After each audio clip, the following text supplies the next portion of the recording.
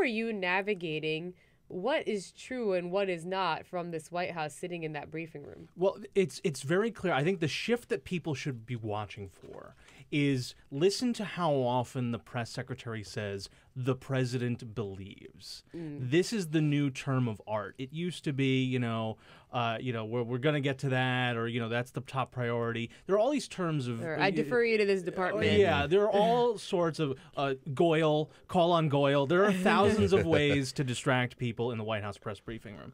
This is now one of them, to talk about what the president believes instead of talking about facts. There have been a lot of changes, and I could geek out for like an hour with you about all the little things, or about like little things like reporters who are never been called on, who spend like the subsequent 6 hours calling people on speakerphone in the briefing room because they're so excited they got to. I mean, this is who's being called on in week one.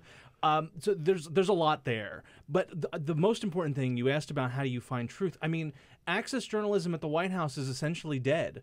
Spicer has killed it. There's no reason to expect that the message from the administration is going to mirror what we would have traditionally expected is the veracity level of the official statement from the White House. They've cut off the phones. The main access line is dead. The bounce back from all these departments. I mean, they're building a wall. It's around the White House press room. Right. The job of the White House press secretary traditionally has been to be the press's advocate in the White House. I'm going to guess you don't think that's what's happening right now. No, he's parrying. It's a sword fight, and he's constantly parrying. And so isn't the president believes essentially the alternative facts to which Kellyanne Conway referred in her interview with Chuck Todd on Meet the Press? Yeah, I mean, this is a world in which, we are having separate facts. We have finally come full circle around that great senatorial quote, and now you can, in fact, have your own facts. You can have them, and, in fact, for many partisans who look at a photo of, 1 in 7 Trump voters look at the photo of the Trump inauguration and say, yeah, that's got more people in it.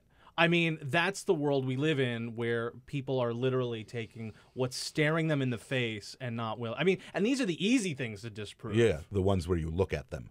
Right.